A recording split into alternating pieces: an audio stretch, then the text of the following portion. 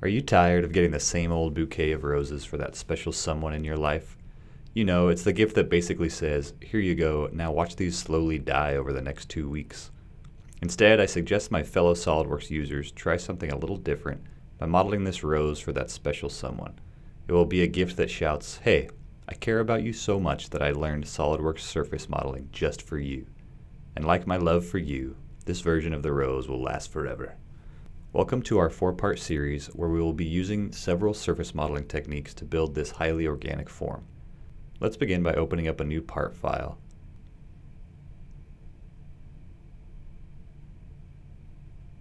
And I'm just going to adjust my scene to make it a plain white background. We will start by building the various petals of the rose from the inside out in somewhat of a spiraling fashion. Let's draw an open sketch on the top plane. I'll start with an ellipse snapped to the origin, and I'll draw in a center line which I'll use for trimming in a minute. Dimension the major axis to 0.175 inches and the minor axis to 0.125 inches. Now, using the Trim Entities tool with the Trim to Closest option selected, trim away the right half of the ellipse. Now I'll use the Partial Ellipse Sketch tool, which is a unique tool. First, click where you would like this center of the partial ellipse to lie. Then click where you would like the ellipse segment to terminate, and then click where you would like the segment to start and drag back to the endpoint. Now I'll add a simple 3-point arc and set several relations and dimensions to fully constrain this sketch.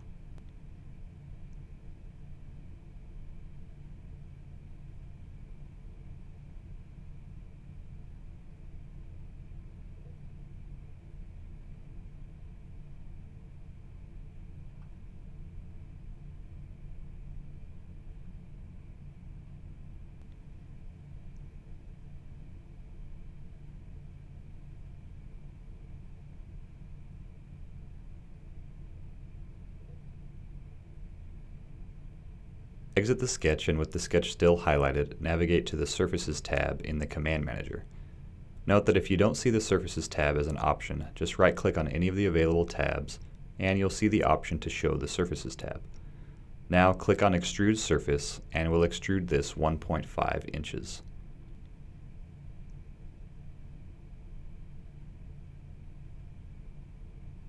I don't want this top edge to be on a single plane, rather it should have an organic shape. So I'm going to trim this surface using another swept surface. Let's enter the 3D sketch environment to sketch on this surface. But notice as I hover over the surface, it is actually made up of 3 separate surfaces. This is because the original sketch is made up of 3 different lines. Before we make our 3D sketch, we need to make it a single surface. Right-click the original sketch in the history tree to edit it,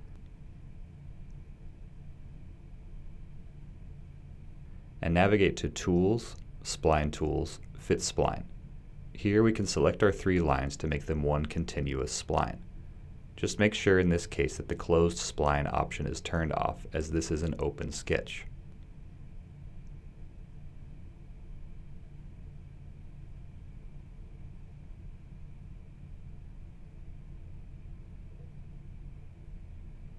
Now under Sketch, enter the 3D sketch environment and navigate to Tools, Sketch Entities, Spline on Surface, or you'll see the Spline on Surface tool in the drop-down under Spline in the Command Manager. Notice with this tool you can sketch a spline that stays hugged to a surface you start the sketch on. Remember that you can't jump across multiple surfaces with this tool, so keep that in mind when using it in the future. So I'm just going to sketch this organic form on the surface, making sure the endpoints are snapped to the edges of my surface.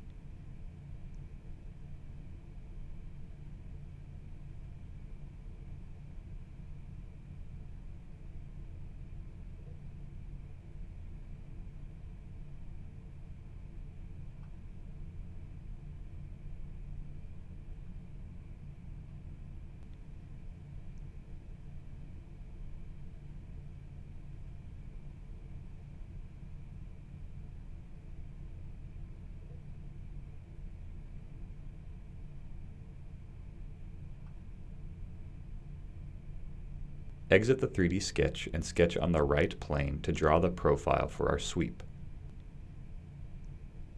In this case, we will just draw a 0.015 inch straight line, snapping its midpoint to the point on the spline that intersects the sketch plane.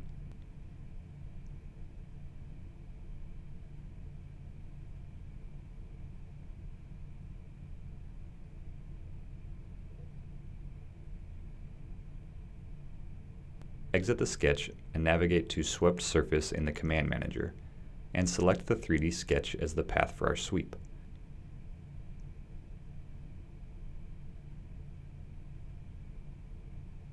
Now select the Trim Surface command, and using a standard trim type, select the Swept Surface as the Trim tool, and we will select the portion of the main surface we'd like to remove. There we have a nice organically shaped edge. So I'm going to create another spiral shaped surface just like this one, and I'll see you on the other side.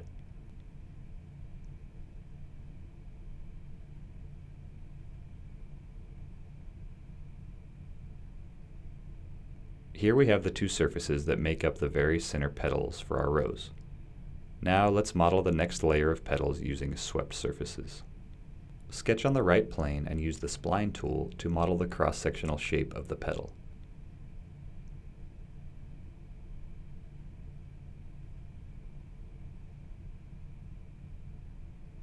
I'm going to go ahead and dimension the top and bottom points, and I'll adjust my spline handles to create a slight S-curve shape to this petal.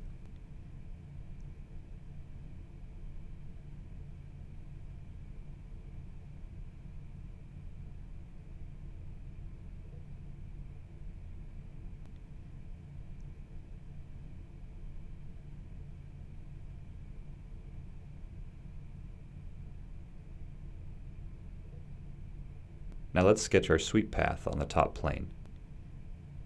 I'll use a simple circular sketch with the center slightly offset from the origin.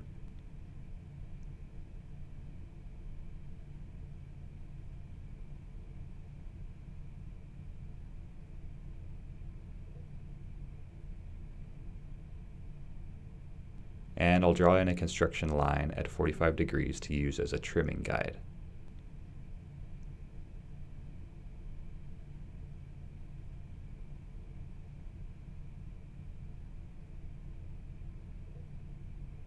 Now, using the Swept Surface tool, select the Profile sketch and then the Path sketch to create the surface.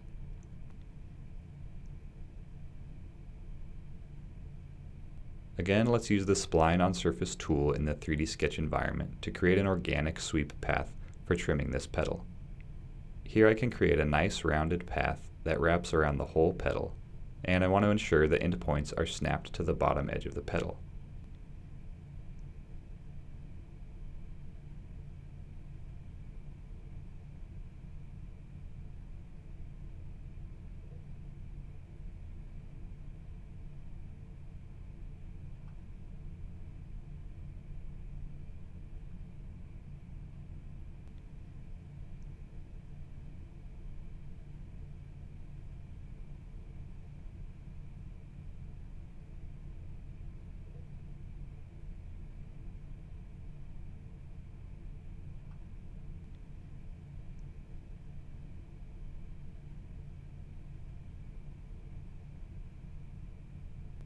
Now on the top plane, sketch a simple line profile.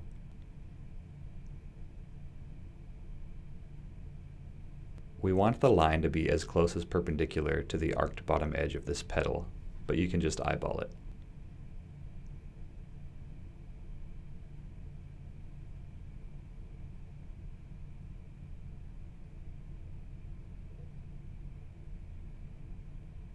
Again, sweep this profile along the 3D sketch to create our trim surface.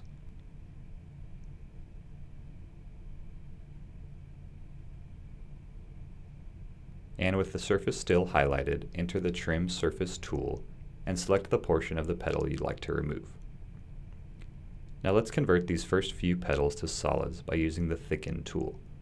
In the Command Manager, you'll see the Thicken tool, which you can use to thicken any surface inward, outward, or in both directions. In this case, we will thicken the surface in both directions. Keep in mind that the dimension you enter here will apply in both directions, so 0.5 inches will equate to a 1 inch thick part. This is the opposite of how, say, the mid-plane option in an extrude tool works, which takes your entered dimension and extrudes half of that dimension in both directions. I want these petals to be rather thin at 0.006 inches, so I'll enter 0.003 inches here to thicken that amount in both directions. To wrap up part 1 of this series, let's pattern this petal to the other side. We will touch on the circular pattern tool in part 2 of this series, so here we're going to use the Body Move Copy tool, which can be found in the Features Command Manager. Enter the tool, select the body you'd like to move or copy, and under the Rotate option, we're going to select the origin to rotate around. Rotate this petal 180 degrees around the Y-axis, and ensure the Copy option is selected.